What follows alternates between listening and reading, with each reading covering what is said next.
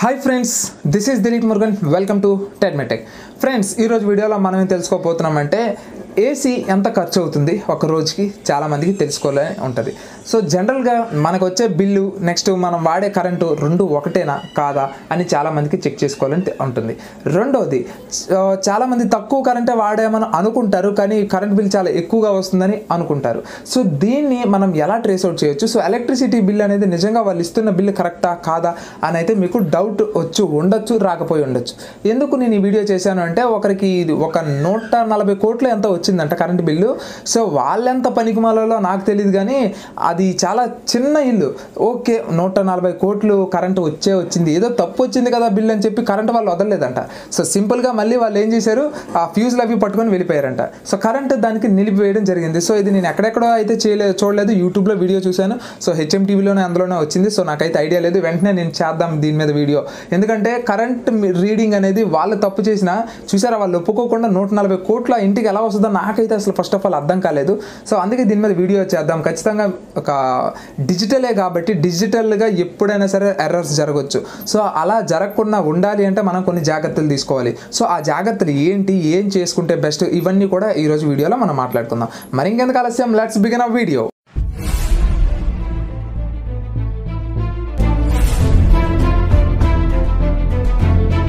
Friends, first of all మీరు current ఎంత కాలుతుందో ఏంటి అనేది తెలుసుకోవాలనుకుంటే ఫస్ట్ మీరు మీటర్ రీడింగ్ అయితే తీసుకోవాల్సి ఉంటుంది. సో మీటర్ రీడింగ్ అనేది ఎలాగో అది ఫేక్ అయిపోయి ఉంటుంది కాబట్టి, సో ఇక మీకు డౌట్ వచ్చినా డౌట్ రాకపోయినా వాళ్ళు ఎంత బిల్ అయితే ఆ మీటర్ చూపిస్తే అంతే బిల్ కొడతారు. సో వాళ్ళు వచ్చి అక్కడ ఎర్రర్ ఇవ్వడానికి లేదు, 2 యూనిట్లు ఎక్స్ట్రా పెట్టేసి మీ మీద కోపంతో ఏదో చూపించేద్దామని వాళ్ళు చేయలేరు. ఓకే, సో సింపుల్గా అక్కడ మీటర్ని అయితే మీరు క్యాలిక్యులేట్ చేయలేరు. సో దానికి మీరేం చేస్తారంటే మీరు వేరేగా సెపరేట్ మీటర్ తీసుకోండి. సో డిజిటల్ మీటర్ కాకుండా మీరు అనలాగ్ మీటర్ తీసుకోండి, ఎందుకంటే అనలాగ్ మీటర్ అనేది పర్ఫెక్ట్గా మీకు చూపిస్తుంది రీడింగ్ అనేది. ఓకే, సో దాన్ని ఎలా కనెక్ట్ చేయాలి ఏంటి అనేది కూడా ఇప్పుడు నేను వీడియోలో అయితే చూపిస్తాను. సో సింపుల్గా ఏం లేదు, 4 పోర్ట్స్ ఉంటాయి, 2 ఇన్పుట్స్ 2 అవుట్పుట్స్. 2 ఇన్పుట్స్ అనేవి ఫేస్ న్యూట్రల్ తీసుకొచ్చి మనం ఇస్తాం, అండ్ మిగతా 2 అవుట్పుట్స్ అంటే ఫేస్ న్యూట్రల్ ఇంకో 2 ఫేస్ అండ్ న్యూట్రల్స్ తీసుకొచ్చి మనం ఏ డివైజెస్కి అయితే వాడుతున్నామో ఆ డివైజెస్కి కనెక్ట్ చేస్తాం. సేమ్ యాజ్ ఇట్ ఈస్గా మీరు మహా అయితే ఏది ఎక్కువగా వాడితే మీకు బిల్ వస్తుంది, ఆబ్వియస్లీ మనకి ఈ సమ్మర్ సీజన్లో వస్తుంది. సమ్మర్ సీజన్లో మనం వాడేది ఏముంది, ఖచ్చితంగా ఏసీ. ఎయిర్ కండిషనర్కి ఎన్ని యూనిట్స్ కాలుతుంది ఫస్ట్ ఆఫ్ ఆల్ మీకు ఒక ఐడియా వస్తే బిల్ అనేది ఎక్కువ వస్తుందో తక్కువ వస్తుందో మీకు అర్థమైపోతుంది. సో ఇంకా మీకు ప్రతి ఒక్క డివైస్కి కావాలి అనుకుంటే ప్రతి డివైస్కి పెట్టలేరు కదా. సో మీటర్ రీడింగ్ మీరు అక్కడే డైరెక్ట్గా కనెక్ట్ చేసేయండి. ఎక్కడైతే మీకు మీటర్ ఇచ్చారో అక్కడే మీటర్ ఒక 1 మంత్ ఫిక్స్ చేయించండి. ఓకే, సో కరెక్ట్గా మీటర్ రీడింగ్ తీసుకొని వెళ్ళిపోయిన తర్వాత నెక్స్ట్ మీకు ఎవ్రీ మంత్ ఎంతకు వస్తారో మీరు ఒక ఐడియాగా పెట్టుకొని ఆ రోజు వరకు కూడా ఉంచండి. సో అప్పుడు అతను ఇచ్చిన మీటర్కి మీ మీటర్కి అతను వచ్చే ముందు మాత్రం మీరు ఆ రోజే తీసేయండి. ఓకే, మహా అయితే 2-3 యూనిట్లు కాలుతుంది, అంతకంటే ఎక్కువ రాదు. ఓకే, సో ఆ యూనిట్లు ఈ యూనిట్లు టాలీ అవుతుందో లేదో చూడండి. ఒకవేళ టాలీ అవ్వలేని పరిస్థితుల్లో మీరేం చేస్తారు అని అంటే కరెంట్ ఆఫీస్కి వెళ్ళి మీరు కేసు అయితే పెట్టండి. అండ్ లేదనుకుంటే అక్కడ కానీ బాగా రియాక్ట్ అవ్వలేదు అనుకోండి, కన్జ్యూమర్ కోర్టుకి అయితే మీరు వెళ్ళి కేసు ఫైల్ చేసుకోవచ్చు. సో ఈ రకంగా మీరు మీ అమౌంట్ని అయితే సేవ్ చేసుకోవచ్చు. రెండోది, అంతవరకు ఎంత బిల్ అయితే ఎక్కువ వచ్చిందో దానికి ఫైన్ కూడా వేస్తారు. సో ఫ్రెండ్స్, ఇలా మనకి చూసుకోవచ్చు. సో రీడింగ్ అనేది నోట్ చేసుకోండి. నేనైతే రీడింగ్ నోట్ చేసుకోవడం జరిగింది. సో ఏసీ అనేది చాలామంది వేస్తే ఎక్కువ కరెంట్ కాలుతుందేమో చాలామంది అనుకుంటున్నారు, అది చాలా తప్పు. సో నేను 7 డేస్ వాడాను ఆ మీటర్ పెట్టి. 7 డేస్కి నాకు 14 యూనిట్స్ అయితే అయ్యింది.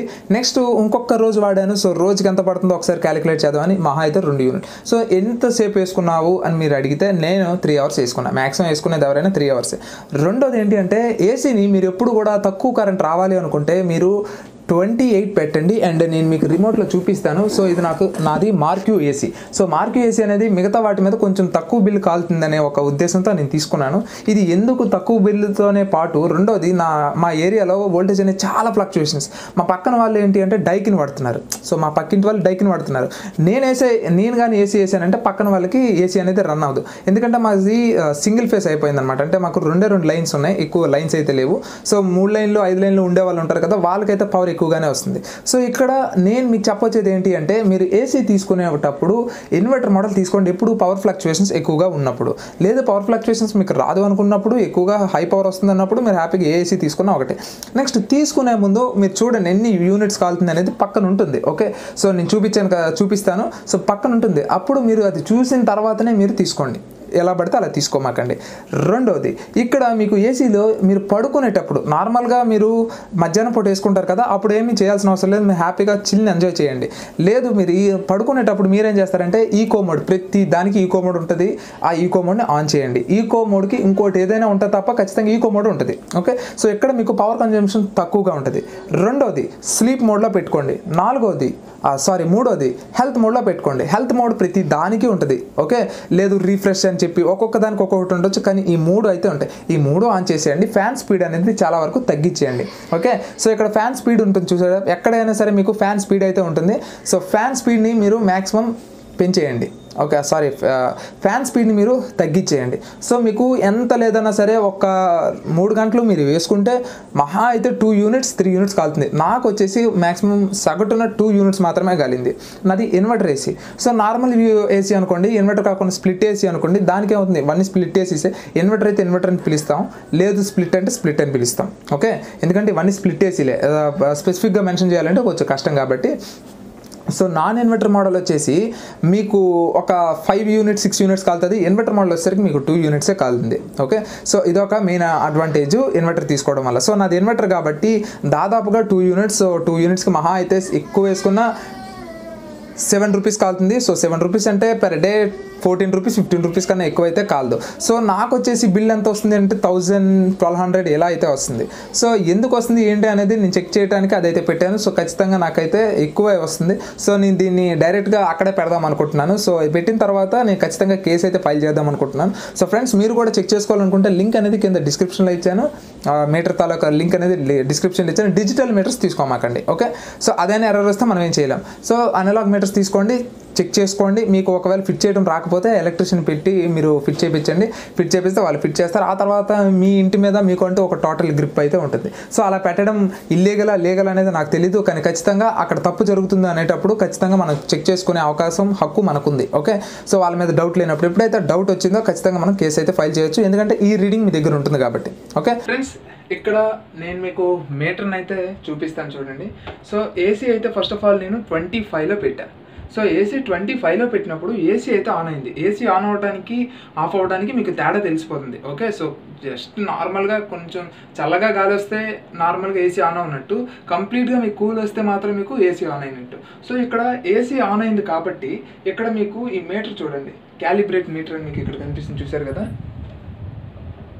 సో ఇక్కడ మీకు కనిపిస్తుంది. సో ఈ లైట్ అనేది బ్లింక్ అవుతూ ఉంటుంది. సో ఎన్నిసార్లు మీకు అది బ్లింక్ అవుతుందంటే దాదాపుగా మీకు ఒక 100 టైమ్స్ కానీ అది మీకు బ్లింక్ అయితే ఇక్కడ ఒక 1 యూనిట్ లాగా, అంటే యూనిట్లో 10 వంతులు ఉంటాయి. సో ఇక్కడ మీకు అందుకే 1/10 అండ్ 1 యూనిట్స్ ప్లేస్ ఇక్కడ మీకు 1/10 అని కనిపిస్తుంది, చూసారు కదా.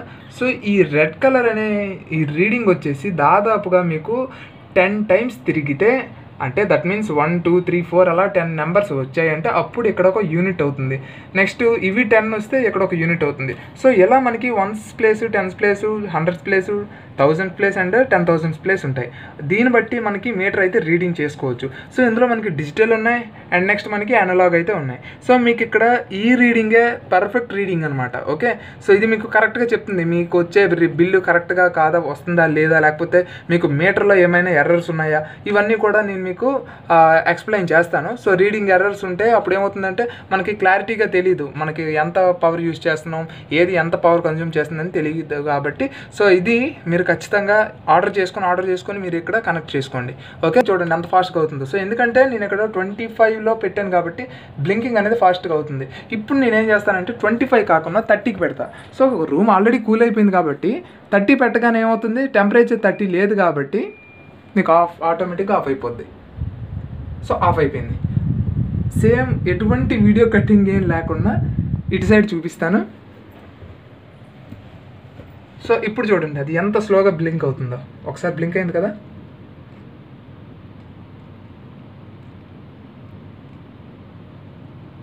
చూశారు కదా, ఇందాకలే ఎంత ఫాస్ట్గా బ్లింక్ అయింది, ఇప్పుడు ఎంత స్లోగా బ్లింక్ అవుతుందో. ఇంకా మనకి ఏసీ అయితే కంప్లీట్గా ఆఫ్ అవ్వలేదు. కంప్లీట్గా ఆఫ్ అయిన తర్వాత మీకు ఇంకా స్లోగా అయితే బ్లింక్ అవుతుంది.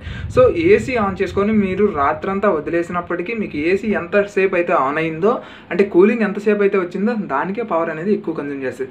లేదు అనుకుంటే మన ఫ్యాన్ ఎంత కన్జ్యూమ్ చేస్తుందో అంతే పవర్ని ఇది కూడా కన్జ్యూమ్ చేస్తుంది. సో ఇక్కడ మీకు కనిపిస్తుంది చూసారు కదా. So 1100 watts and 1104 watts per year అని చెప్పేసి, సో మీకు దాదాపుగా ఆల్మోస్ట్గా ఇంతే ఖర్చు అవుతుంది, ఎక్కువేం ఖర్చు అవ్వదు. సో మీరు తీసుకునేటప్పుడు ఎన్ని వాట్స్ ఖర్చు అవుతుంది ఏంటి అనేది కూడా చూసి తీసుకోండి. చాలా వరకు మీకు యూజ్ అయింది అనుకుంటున్నాను. అండ్ మీ ఫ్రెండ్స్ అండ్ ఫ్యామిలీతో కూడా షేర్ చేసుకోండి. అండ్ ఈ వీడియో కానీ నచ్చితే మీరు లైక్ చేస్తారని కోరుకుంటున్నాను. And this is Dilip Murugan, always keep smiling, signing off, bye.